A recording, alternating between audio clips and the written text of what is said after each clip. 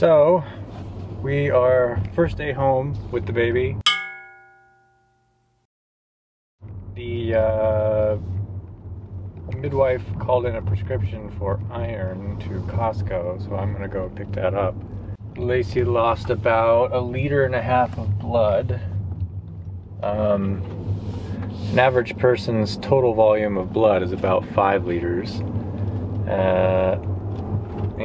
Typical blood loss for a delivery is about 500 cc's or half a liter, so 3 times as much as average.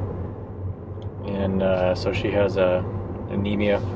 So all that to say, iron is a good idea. So, haven't taken the Tesla anywhere for a little while. We took the, let's see, nobody around. We took the Acadia, which is what we're using until we maybe get a Model X. That's at some point in the future. Anyway, we took that because the infant car seat was in that car. Our other car seat is going to go in here. I haven't put it in yet. That will probably be its own video.